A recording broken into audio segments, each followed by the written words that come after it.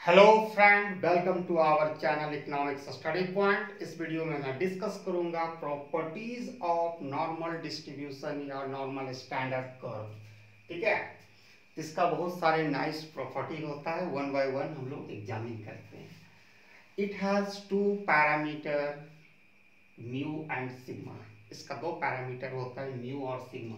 Mu equal to mean, standard deviation को denote करते हैं सिग्मा से।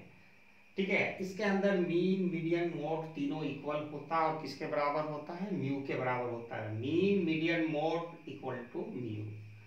Quartile are equi distance from mean. Mean से क्वार्टाइल जो इक्वी डिस्टेंस होता है approximately Q1 equal to mu minus 0.67 sigma, Q3 equal to mu plus 0.67 sigma.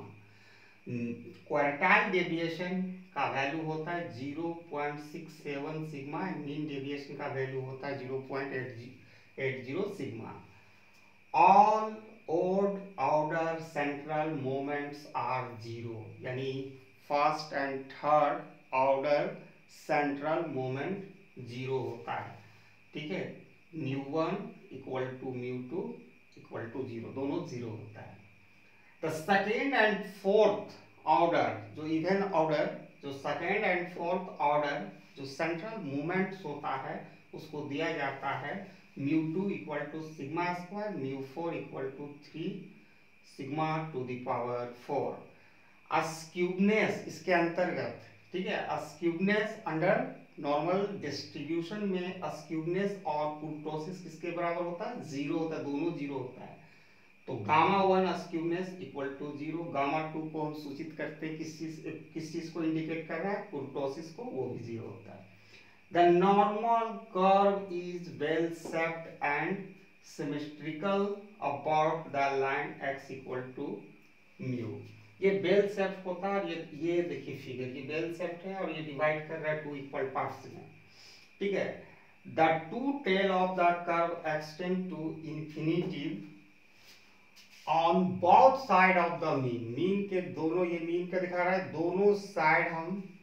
दोनों side infinitely हम एक्सटेंड कर सकते हैं। Maximum ordinate is eight x equal to mu is given by y equal to 1 by sigma under root 2x। The point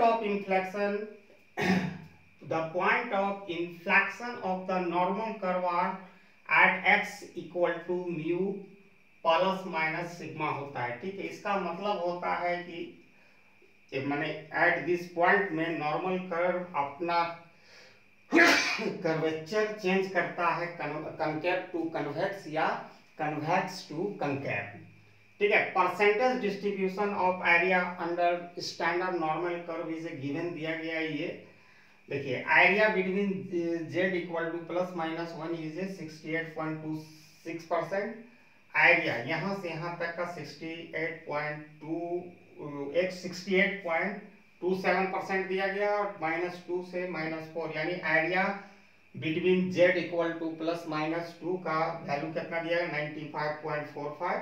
और area between z equal two plus minus 3 का value 99.73%, यहाँ से यहाँ तक है। अगर x और y इंडिपेंडेंट, ठीक है, नॉर्मल वेरिएट होगा जिसका मीन μ1 μ2 दो वो है इंडिपेंडेंट, x अलग वेरिएबल है, y अलग वेरिएबल है, दोनों का मीन दिया गया है μ1 μ2 और वेरिएंस दिया गया है सिग्मा 1 स्क्वायर सिग्मा 2 स्क्वायर। तो इसका जो सम होगा x प्लस वाई वो भी नॉर्मल वेरिएट होगा, यानी फॉलो करेगा किस चीज को? नॉर्मल डिस्ट्रीब्यूशन को। उसका मीन होगा μ1 प्लस μ2 और वेरिएंस होगा sigma 1 square plus sigma 2 square. तो this is the property of normal distribution या स्टैंडर्ड नॉर्मल कर्व का था। ये VVI टॉपिक है और मोर video will come to you early in the morning.